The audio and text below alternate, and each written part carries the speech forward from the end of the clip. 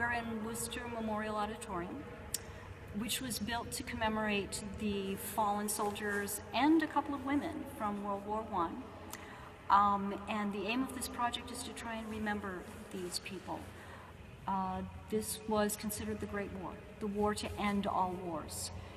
And this building has been empty for decades, and these men and women are forgotten. We've got an undergraduate class from Worcester State doing basically researching the lives of these people and writing short biographies of them, and we're going to publish a book.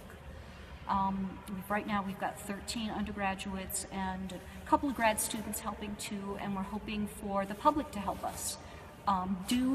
Just take on a soldier or two and do some research and write a little biography of these people so that we can give these men and women back their lives.